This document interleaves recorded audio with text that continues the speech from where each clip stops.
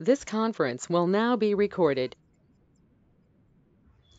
Okay, so today I'll be discussing this guideline sickle cell disease in pregnancy because there has been updated from the British Society of Hematology guideline and in 2021. Okay, so I'll be discussing the guideline in few questions, and this topic is like very important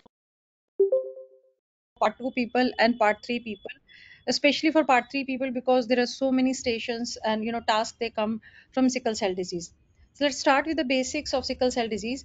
Usually like why it happens, though we know it from our the undergraduate days, but yes, the sickle cell disease will happen when there are two copies of abnormal copies of beta globin gene, and this each from one from each parent. Okay, and where the chromosome, it occurs at the level of chromosome number 11, and if the person gets one single copy, then it would be said to be sickle cell disease carrier or sickle cell trait, and they have got no symptoms.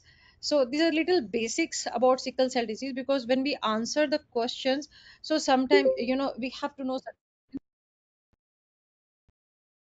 These are few there are various variants of it. The most commonly that you find in the questions is HbSS and HbSc. And what is the difference? Little knowledge about that would be necessary. That helps in answering the questions. So HbSS, in HbSS variant, from each parent there would be coding for hemoglobin S. Okay, so the person will get from both parents like gene for hemoglobin S, and hemoglobin S is an abnormal form of globulin hemoglobin that will cause sickle cell to become rigid. And whenever there are conditions where there is low oxygen, then it will change its shape and it will become sickle shape, and that you understand that then it will be fragile and break. So that usually causes the main cause for sickle cell anemia. Okay, double S is the most severe form of this disease. Second variant that we kind of see commonly will be HbSc. One gene like hemoglobin S will be from one parent, and another hemoglobin variant C would be from other parent. So this will be HbSc. This will be again sickle cell anemia, and but it would be in the milder form. Okay, so questions HbSS and HbSc most commonly written, and most of us we keep on forgetting that. So just I put it here. And what is HbS beta thalassemia? So here one gene will be one like one hemoglobin S gene will be from one parent, and beta thalassemia other kind of hemoglobin abnormality from other parent. Okay, so though there are various variants are there, but most commonly that you see in the question and we need to know will be HSS and HbSc. Okay, so this is just in basic knowledge about that. Now again the question comes from here that it is the one of the most common inherited condition worldwide, and it do have effect on certain ethnic communities like African and Afro-Caribbean origin. It is like incidence being quite high. So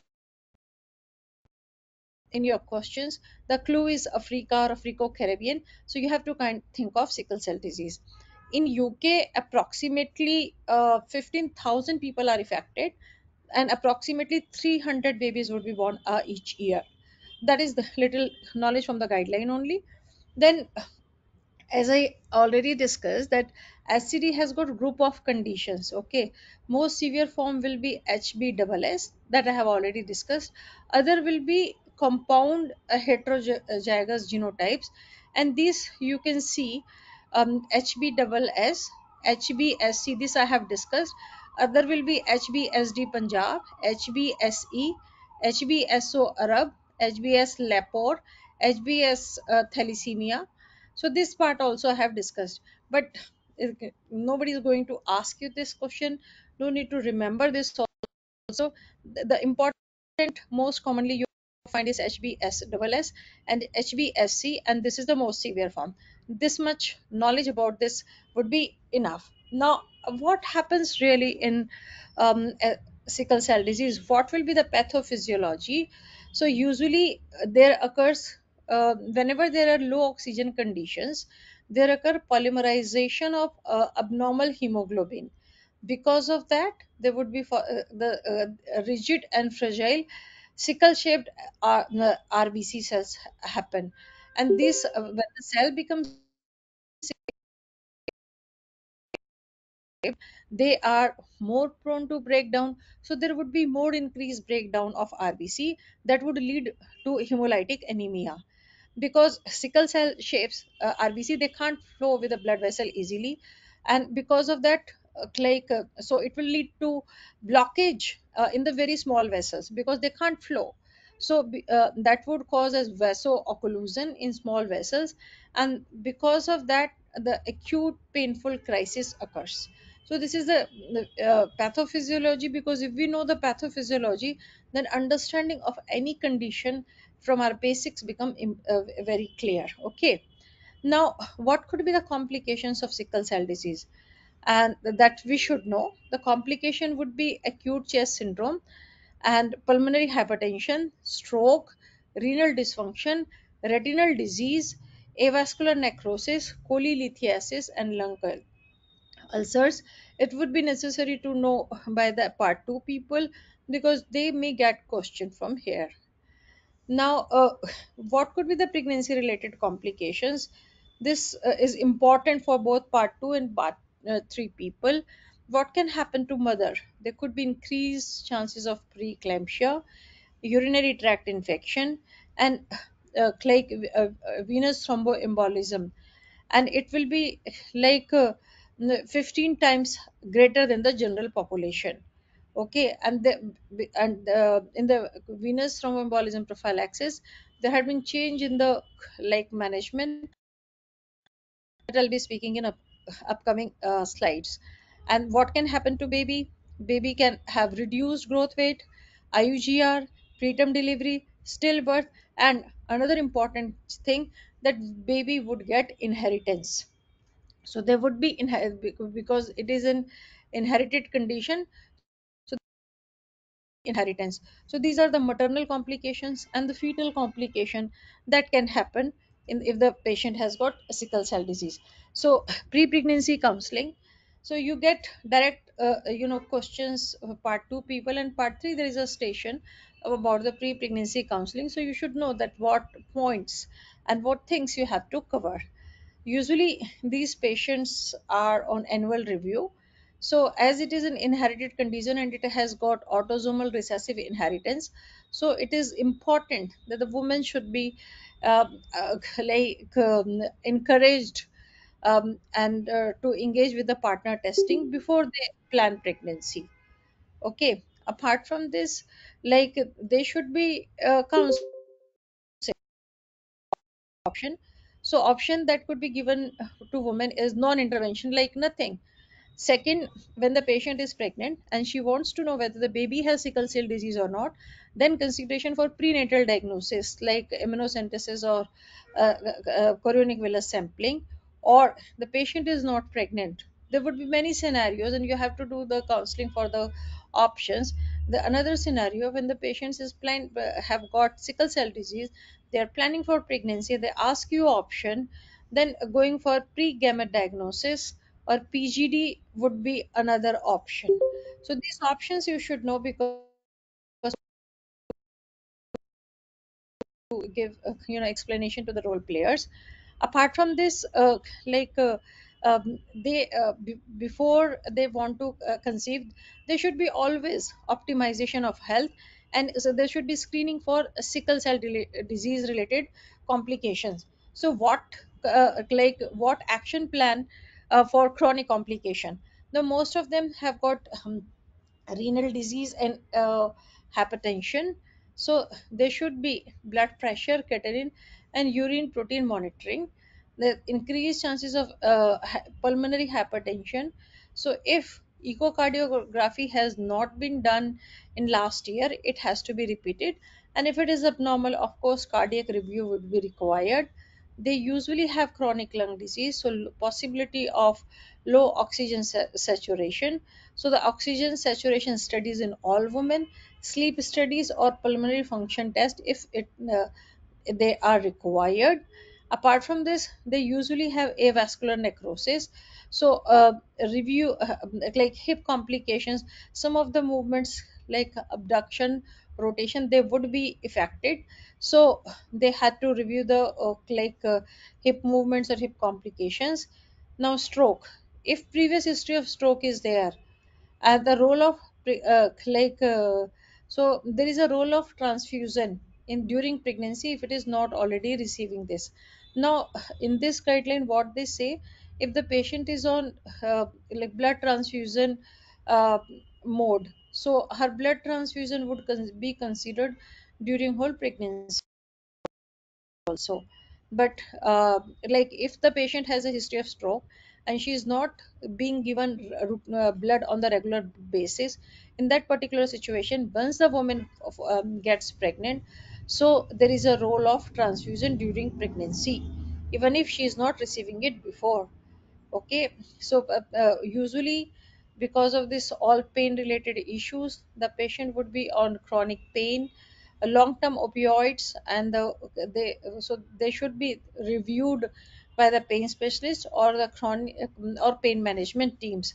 So these are before the patient wants to get pregnant, so review of all organ like how much the organs are affected, and optimization of medical condition would be required. And what really happen in the renal complications, usually they have glomerular hyperfiltration and microalbuminuria that would lead to development of proteinuria and chronic kidney disease later. So prior to pregnancy there should be blood pressure monitoring, and there should be like kidney function test, and like they can do albumin creatinine or protein creatinine ratio. If the patient has got PCR more than 50, then there could be other causes rather than sickle cell related causes. So there should be complete investigation to rule out any possibility of any non sickle cell causes. Apart from this, pulmonary hypertension and ventricular diastole function and early cardiac death are increased in sickle cell disease. So, Doppler echocardiography can be used as a non invasive tool for screening for pulmonary hypertension. So, if the patient has got increased tricuspid regurgitation velocity TRV, and so these people will be at high risk of getting complications with the and also mortality. Now this is pre review of her organ related organ complications or organ damage. After that patient there should be some pre conception medication review also.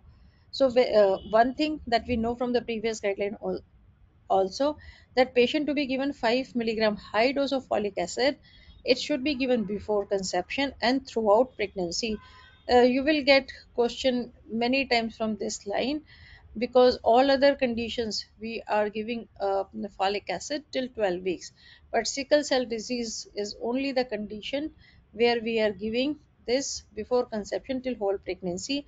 Vitamin D, as per national recommendation, that antibiotic daily prophylaxis is required.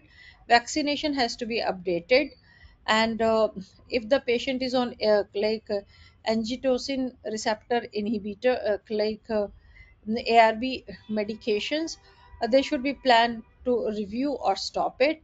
Now about the hydroxycarbamide, most of these women they are on hydroxycarbamide, so ideally it should be discontinued. And apart from this, if the patient is on any kind of iron chelator, that also has to be stopped before they want to conceive. So these are the few things you have to remember if you are doing a task for pre-pregnancy counseling. So high dose folic acid throughout pregnancy, vitamin D, antibiotic prophylaxis, vaccination update, and changeover of the antihypertensive. Hydroxycarbamide has to be stopped, and iron chelator also has to be stopped.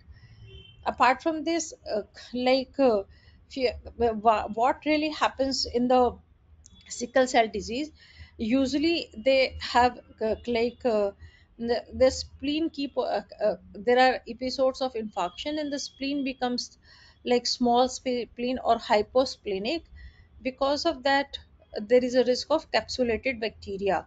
This also you should know, that there is a risk of Neisseria meningitis, this streptococcus pneumonia, and Haemophilus influenza. So these are the capsulated organisms that cause bacteria, that they can cause like pneumonia and or other meningitis or whatever the conditions. So they should receive penicillin prophylaxis. This would be the reason why they are giving antibiotic on the regular basis. Apart from this vaccination, influenza vaccine has to be given yearly, the yearly basis. So they should annual like influenza vaccination, and every 5 years. So if it is not given in 5 years, it has to be given. This also question they keep on asking on the regular basis. So influenza annual review, pneumococcal vaccine 5 year review. Just remember this. Apart from this, usually because of the chronic pain, they would be taking like analgesics. So paracetamol or codeine containing analgesics are the first line that are offered in the pregnancy. But if these are not effective, NaCid, but NaCid should be used with very caution before 12 weeks and after 31 weeks, because there is a concern of premature closure of ductus already know. So this would be the medication review. Apart from this, they have put some updates about the patient who are taking hydroxycarbamide. Now what they are saying, that if the hydroxycarbamide is stopped, then another there could be replacement. Like they can they can be managed with regular red cell erythrocytopheresis.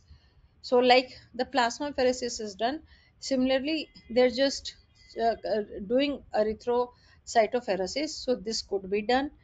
And another issues that has to be discussed, when the hydroxycarbamide is stopped, like it causes suppression. So if it is stopped, there would be increased risk of painful crisis, chest syndrome, and worsening of anemia. And apart from this, many of the women, they are unable to even receive more time the blood transfusion because of the allo antibodies, and because of the transfusion reactions. So if the patient is on hydroxycarbamide, there should be discussion between obstetrician, hematologist, and the patient, whether hydroxycarbamide has to be stopped or it has to be continued during pregnancy, so that there should be discussion about risk and benefit. Okay, previous guideline they used to say that it has to be stopped, and patient should take contraceptive for 3 months. But this is now changed in this guideline about the hydroxycarbamide. So when you are speaking to the patient about stopping hydroxycarbamide, you have to give her an option of red cell erythrocytopheresis. You have to explain that there could be worsening of the complication, and also like and hydroxycarbamide would be causing pregnancy birth defects. So if the patient is on hydroxy, so there should be discussion about the risk and benefit, and they should be referred to the fetal medicine unit for additional detailed ultrasound if the patient is on hydroxycarbamide and she is pregnant. So the risk benefit analysis about the hydroxycarbamide has to be discussed with the patient. So this is like this was not there previously. Now, iron overload has to be reviewed, because they uh, it is usually done by a cardiac MRI or liver MRI. And if the patient has cardiac overload, it has to be treated before conception. There should be rigorous chelation, and if the patient becomes pregnant, then chelation can again start in the third trimester with the dextroamphetamine. Apart from this, the guideline says that new medication like voxelotor, uh, zenilizumab, and glutamine. These are the few drugs that cannot be used in pregnancy, so they have to be considered stopping. And when the pregnancy is confirmed or it is unplanned, then also these kind of drug has to be stopped. So from there, the part two people, you guys can get question that if the patient is taking on a voxelotor or a crizanlizumab, then or glutamine, that has to be stopped. So these are few things about the pre-pregnancy care. So part two, people has to know everything in detail. Part three, people have to know the points that what the discussion they have to done, they have to do if the patient is coming for pre-pregnancy counseling. Now, after that, once the patient, anyone of you have got any question till here? Okay, so let's move to antenatal care, and this is important to know. And this would there is a direct case-based discussion or the viva station that already come in the part 3 exam. So in antenatal care, so what are the components? So first will be the review the partner testing, and it's accordingly the documentation. Now there should be a screening program, and the screening program usually done by 8 to 10 weeks of pregnancy. And if we are able to detect it early, patient can be offered prenatal diagnosis like CVS or immunocentesis. Now, with regards to free fetal DNA, what the guideline says, that studies are going on for the detection of free fetal DNA in maternal circulation about the diagnosis of sickle cell disease, but this approach is not yet available outside the research. So this is there. So that means that option of free fetal DNA, if the patient asks you, you have to say that it is still under the research. So prenatal diagnosis can be done with the CVS or immunocentesis.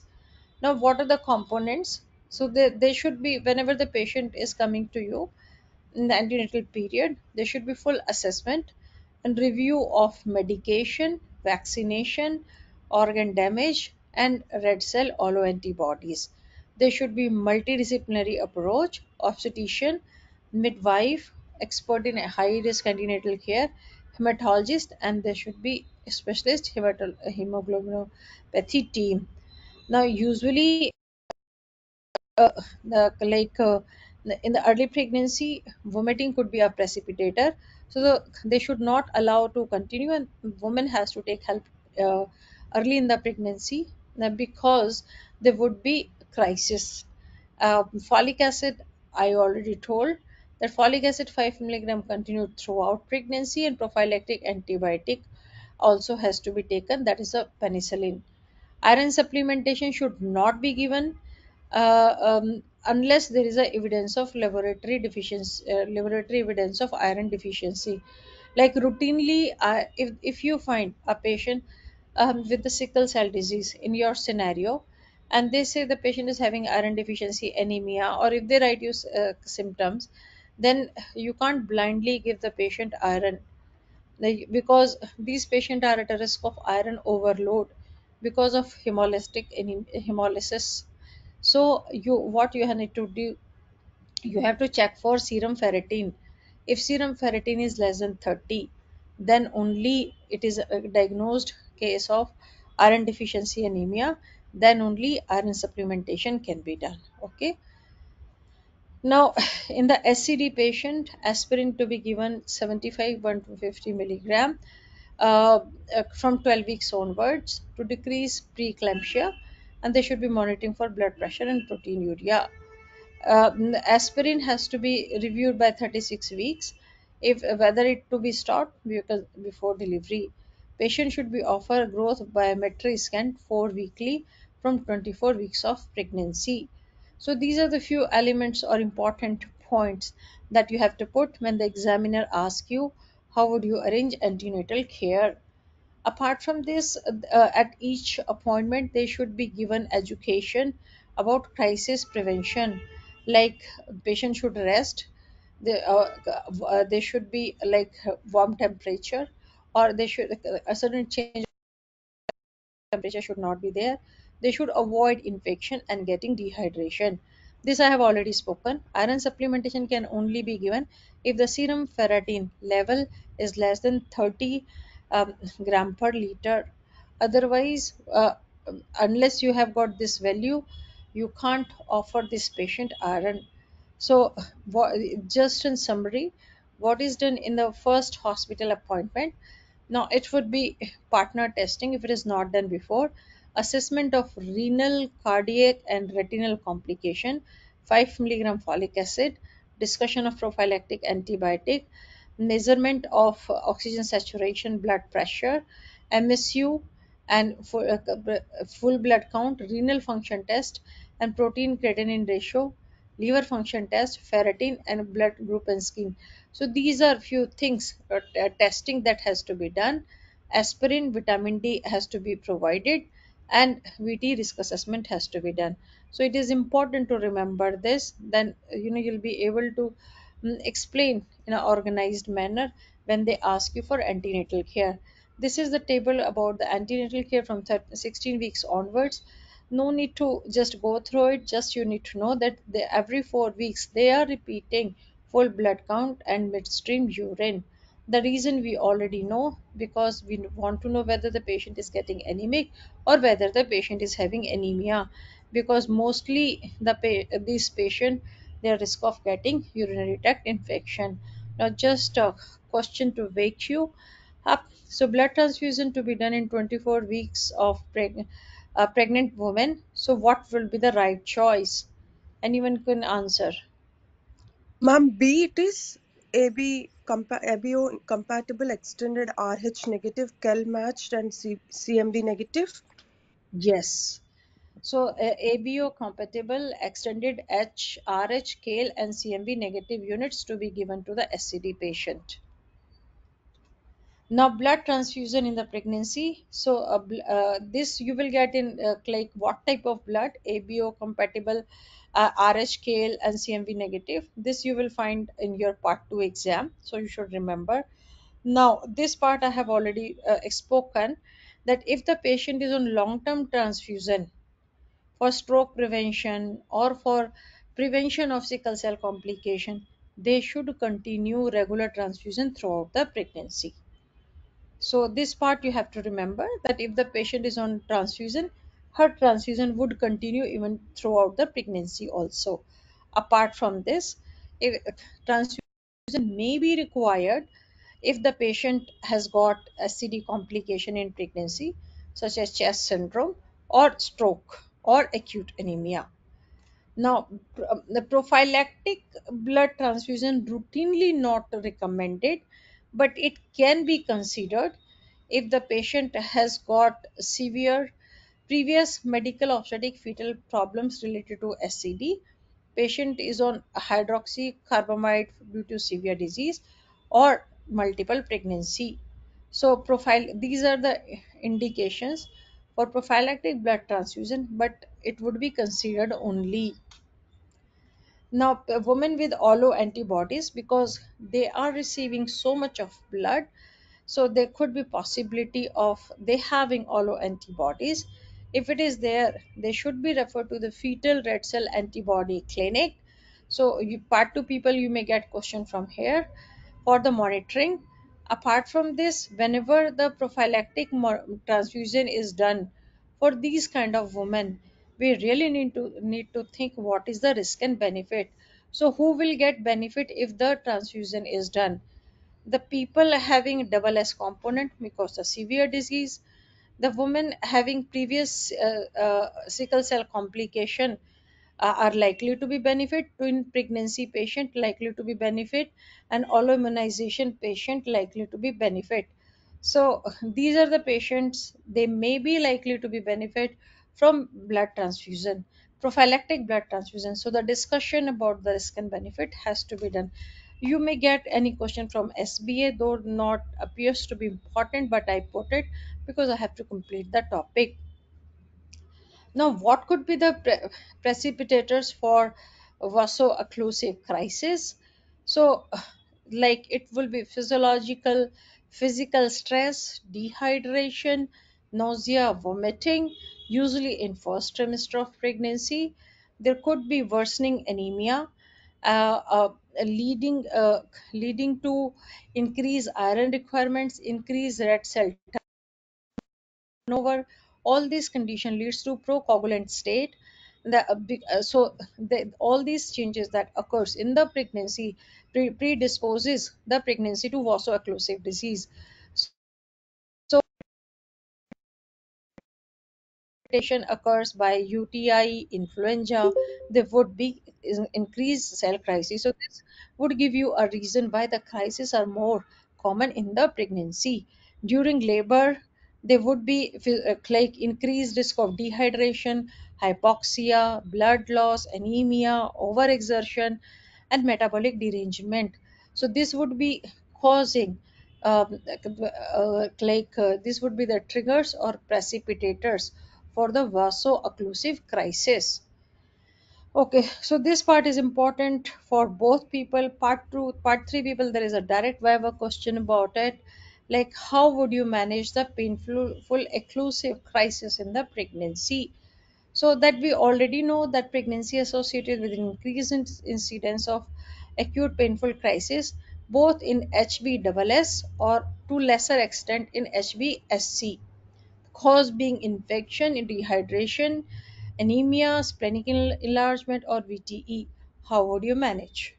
So patient would require to be admitted. There should be multidisciplinary approach, senior obstetrician, hematologist, obstetric anesthetist, obstetric physician, specialist nurses, and a midwife to be involved. Full set of observation for the patient admitted, meos monitoring, blood pressure, pulse, respiratory rate, temperature, oxygen saturation, and pain score. They has to be recorded and repeated every 1 to 2 hours. Analgesia. Now, another recommendation is that analgesia to be given within 30 minutes. The patient reaches hospital after initial assessment, and pain should be controlled by the 60 minutes after starting the analgesia. Okay. For severe pain, they are considered giving that morphine, dimorphine, oxycodone by any route and depending upon the patient condition. But we already know that pethidine is avoided because of the toxicity and pethidine associated seizure in the sickle cell disease. And with the analgesia, pain score, sedation score, and respiratory score, usually monitor every 20 minutes. We need to send some investigations basic investigation, full blood count, HbS percentage if the woman has double S, HB double S, reticulocyte, urea and electrolyte, to find out the source of infection. Send the cultures, throat swab, midstream urine, sputum cultures, to microbiology, chest x-ray if there are abnormalities on chest examination, or if the woman is hypoxic. A rest of the treatment would include IV fluids. We have to get reviewed very 12 hourly because some of them has pre-eclampsia, and there is a potential risk for the fluid overload. Thromboprophylaxis has to be reviewed whenever the patient admitted in the hospital, and antihistaminic for itching, laxative for opioid induced constipation, antiemetics for symptomatic treatment would be required. Now, what they say about the fetal monitoring, if the patient is unwell and baby is less than 24 weeks, then usually additional monitoring is not required. But from 24 to 28 weeks of pregnancy, fetal monitoring can be done by ultrasound scanning. After 28 weeks, daily CTG in addition to ultrasound scanning can be done. So this is the complete answer to for part 3 people. How would you manage acute pain occlusive episodes or acute crisis during pregnancy? Anyone, any question here? It is very important. Any question? No question. Okay. Ma'am, role of And exchange transfusion, ma'am. oh, I'll be just discussing that. It will be coming. Okay. Thank you. Usually, in painful occlusive crisis, usually like transfusion is not done. Painful occlusive crisis, okay, it will come in a other situation. It is done usually in acute chest syndrome, in stroke, or if the patient is having acute anemia. So first they will be doing like blood transfusion. But if the patient has severe disease or if the patient is not improving, then they will consider them for exchange transfusion. Is it clear? Is it clear? Hello. Yes, ma'am. Yes, ma'am. Okay. Yes, ma'am. Okay. Now, in acute chest syndrome, this also comes as a viva question. So, it usually happens in 10% of the pregnant women. This 10% incidence is from strategy, and it is usually precipitated by lung infection resulting in inflammation, loss of oxygen tension leading to sickling of cell and occlusion. How the patient would present to you? Patient would present to you with a chest pain, cough, wheeze, and hemoptysis. What you will see on the examination: pyrexia, decreased oxygen saturation, abnormal chest x-ray. In chest x-ray there would be pulmonary infiltrates. So this will be with this you'll be with the new pulmonary infiltrates, you'll be able to identify that you are dealing with a case of acute chest syndrome. There should be differential diagnosis and they will ask you in the exam. So differential diagnosis could be like acute chest syndrome, it could be pulmonary embolism, or it could be chest infection. How would you investigate the patient presented with acute chest syndrome? Basic investigation: full blood count, urine electrolyte, CRP, ESR, ABG to detect hypoxia, and chest x-ray.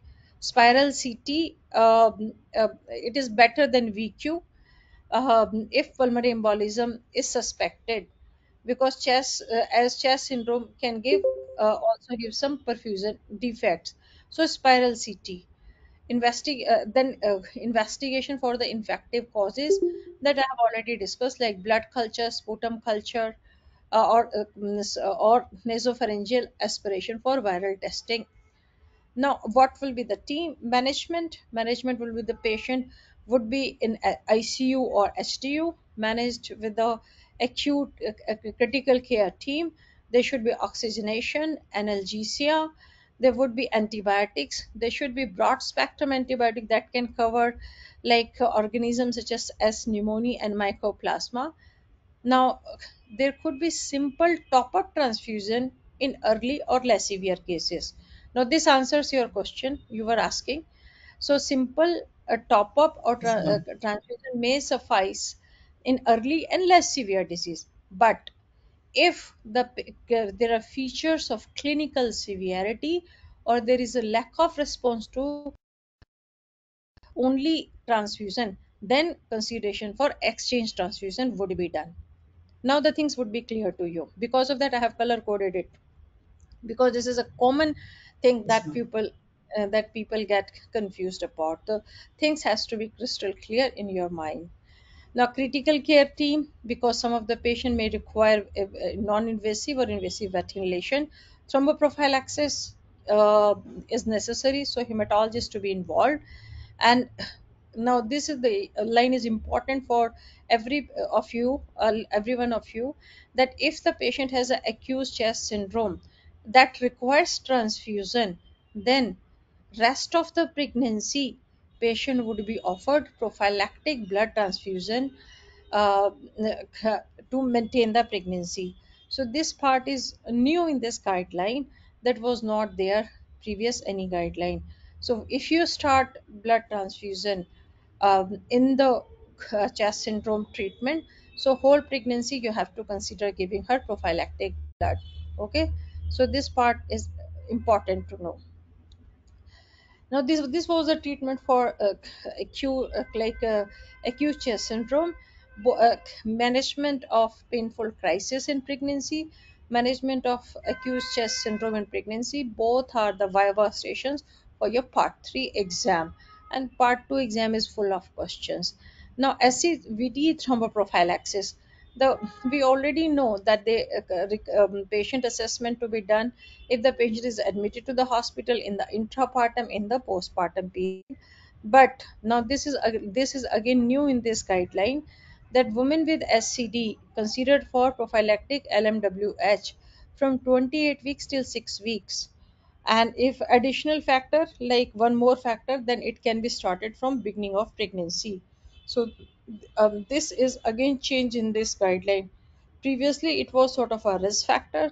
Now they are recommending everyone of SCD women in pregnancy to take LMWH from 28 weeks till 6 weeks postnatal, and if other risk factor, then start from beginning of the pregnancy.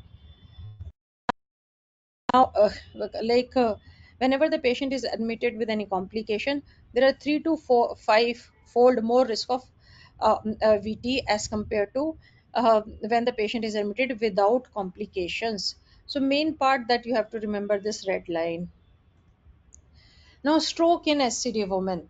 So, acute stroke is a medical emergency that would require urgent consideration for exchange transfusion. Now, you got it, people, that acute stroke is one of the indication for urgent exchange transfusion. Rapidly, exchange transfusion is done. That would decrease the long-term neurological damage. Acute stroke is a medical emergency, urgent brain imaging, a referral to stroke physician and hematologist. So now again you got it, another indication for exchange transfusion that has to be done rapidly. That is the acute stroke in SCD women. Now acute anemia in SCD women. So acute anemia is because of the erythrovirus, that is the parvovirus B19. Usually we already know that this virus called red cell maturation arrest, so aplastic crisis. And how we'll get to know it, there would be when we'll do the blood picture, we'll find reticulocytopenia. Treatment with blood transfusion has to be done. And from there could be vertical transmission of this virus, so baby can get anemia, so they should be referred to the FMU. Apart from this, so rare causes of anemia in the pregnancy would be malaria, associated malaria infection, splenic sequestration in the mild type of phenotype. So these are all about the like complications that occur in SCD women. So that's all I had to say in like antenatal care. Any one of you have got any question? Okay. Intrapartum care in SCD women. This also a part 3 question. So usually the aim would be to deliver them by 30 to 40 weeks of pregnancy. Patient to be explained about of abruption, preeclampsia, peripartum cardiomyopathy, sickle cell crisis, and unexplained death. These are increased and these are unpredictable. So there should be birth plan about the time, place, mode of delivery, analgesia, additional requirement in the delivery, and to avoid all this the complication. Usually, to prevent late pregnancy related late complication, the delivery to be done by 38 to 40 weeks of pregnancy. Now, this would be very important points to cover in the answer. So, intrapartum care, it has to be in the hospital who can manage the complication of SCD and high risk pregnancy. Multidisciplinary approach, senior midwife in charge, senior obstetrician, and a serious hematologist to be informed when the labor is confirmed. Blood to be cross matched if there are atypical antibodies. Women to be kept warm and adequate fluid replacement. And there should be adequate using a fluid balance chart, because we don't want to overload the fluid also. ABG to be done Oxygen therapy, because we oxygen saturation if it is 94% or less. CTG monitoring. Anesthetic review in third trimester, all type of analgesias except pethidine. And if cesarean section is done, then the consideration for regional analgesia. Risk of CS increase because of associated risk of preeclampsia, IGR. Women will SCD can be offered vaginal birth or VBAC. Now some of them have got hip replacement because of avascular necrosis. So accordingly the suitable position for the delivery to be discussed. So because if there is a poor previous avascular necrosis of hip, that would lead to poor hip rotation and abduction. So this way the intrapartum care has to be arranged in the woman with SCD. So when the examiner asks you question, give them formulated answer. Now few more things to know, that the if the labor is more than 12 hours, increase risk of painful crisis. So usually if the patient has got recurrent crisis, long duration of labor to be avoided. And if any raised temperature, there is low threshold for investigation and antibiotics. So this you may get this in a question, that how long the labor is when the patient would have increased incidence of a painful crisis. So it is more than 12 hours. Now in terms of postnatal care, so 21 to 25% of the women will have crisis post delivery. Okay, so this number is important for part 2 people, and it is more common following general anesthesia. Hydration, oxygenation, early mobilization, anti thrombotic stocking, and thromboprophylaxis. um, uh, when the patient is in hospital 6 weeks post delivery. So this is a change about the thromboprophylaxis. Previous guideline, it was vaginal birth and cesarean section, it was different, different recommendation. But now in this guideline, thromboprophylaxis for every woman would start 28 weeks pregnancy till 6 weeks postnatal. So this part you should remember. Neonatal care. So neonates and young infants, their risk of adverse effect of opioids. Codeine should not be given in the breastfeeding.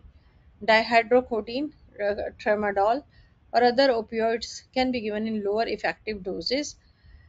Infant to be monitored for breathing difficulties, constipation, or difficult feeding. Breastfeeding, they can breastfeed, and baby early testing for SCD to be offered. That's all about the neonatal care. Now, contraceptive advices.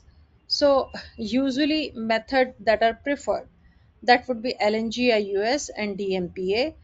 And there is a reduction in sickle cell pain crisis with the progesterone preparation.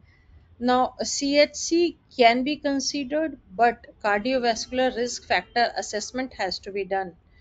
Uh, uh, or cardiovascular risk factor has to be minimized to decrease the potential risk. Copper IUCD will be category 2 because there is a risk of blood loss. Barrier methods are safe, but yeah, they are less effective.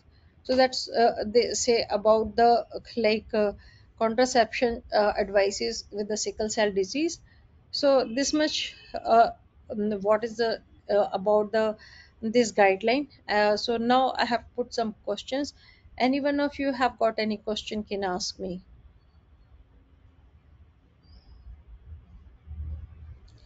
Okay, so there are a few Just, questions. I just have one question. Is there any differentiated point between the pneumonia and the acute chest syndrome? Acute chest syndrome? How to differentiate between them in patient with sickle cell disease? Pneumonia, see, pneumonia, they would there would be fever, and all that inflammatory marker will be high. The chest X-ray finding would be there, or maybe there may not be there. In acute chest syndrome, usually if you have to differentiate, that inflammatory marker will not be raised, and there are different kind of like new infiltrates that you will see in the x-ray, and this x-ray infiltrates that will be different in if the patient has pneumonia. Sometimes all of the patient when have pneumonia, they will not have so much of x. Mhm. In SCD you will find new infiltrates. Okay, thank you very much. Thank you. So sickle cell disease is most common inherited condition. Recommended daily dose of folic acid is answer 5 5 mg mg daily 5 ma'am. milligram. E. ma'am. Ma'am. E. yes, E. Yeah, that is now E. it is clear. Yes. So a sickle, a 26-year-old woman admitted with the symptoms of chest pain, tachypnea, shortness of breath, chest X-ray show new infiltrate. So what would be Acute the answer? syndrome. A. Yes, Acute chest Acute syndrome. chest syndrome. yes, acute chest syndrome. So now 33 old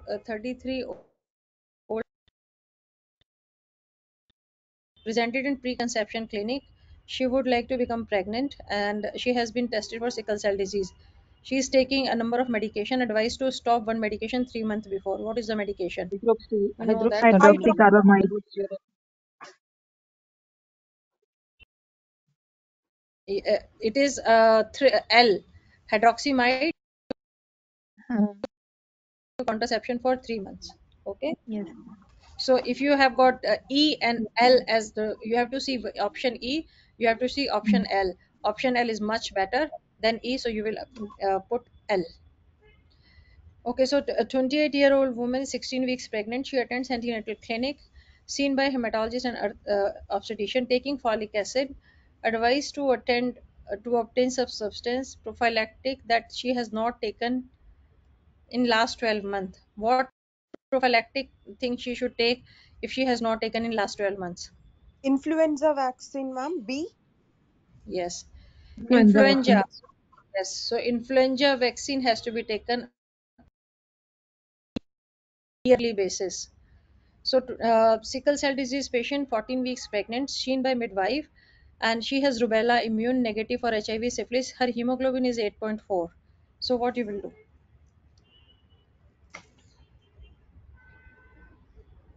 Refer to hematologist, ma'am. Refer to hematologist. So, look for the better answer. Undertake a further test to assess iron levels, ma'am. I I ma'am. Team, I Hmm. patient who usually I just explained you also. Patient has to go of like these patients are at a risk of iron overloading. So before you give her more iron, you have to check ferritin level.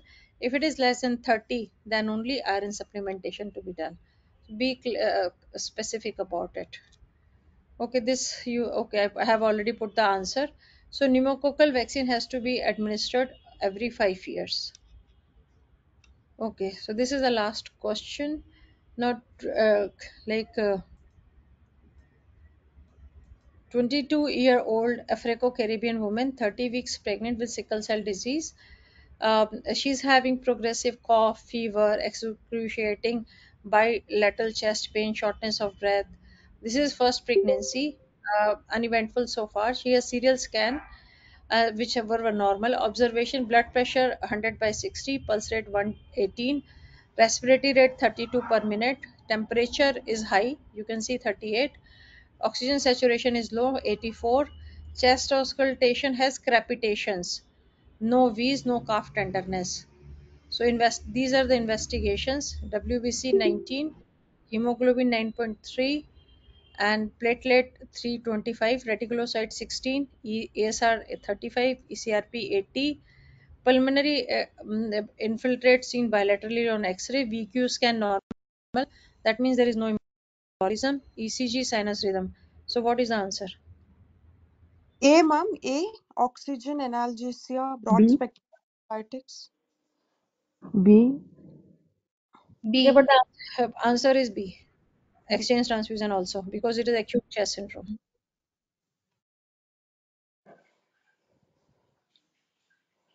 Okay, this question is from strategy. So that's all I had to say, people. Anyone, any question? And for part three, people, we do have a mock in Delhi offline. So you guys can come. Whosoever is interested can contact.